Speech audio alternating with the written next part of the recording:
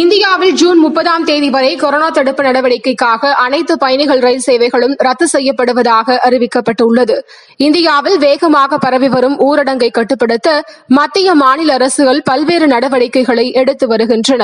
இந்நிலையில் நாட்டில் கொரோனாவால் பாதிக்கப்பட்டோரின் எண்ணிக்கை 78,000 தாண்டியுள்ளது. கடந்த மார்ச் 25ஆம் தேதி ஊரடங்கு பிறப்பிக்கப்பட்டதில் இருந்தே அனைத்து பயணிகள் ரயில் சேவையும் ரத்து செய்யப்பட்டன. இதனால் வெளி மாநிலங்களில் பணிபுரிந்து வந்த தொழிலாளர்கள் சொந்த ஊர்களுக்கு நடந்தே செல்ல ஆரம்பித்தனர்.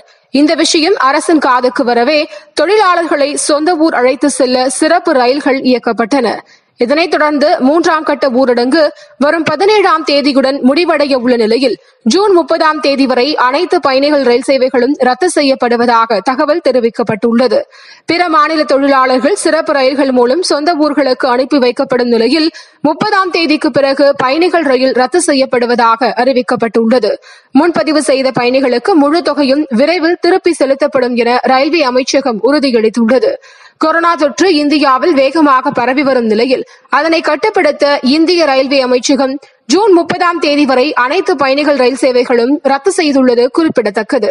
மேலும் பல செய்திகளை துரிதமாக அறிந்து கொள்ள www.quicklinenews.com என்ற இணையதளத்தில் தவறாமல் இணைந்திருங்கள்.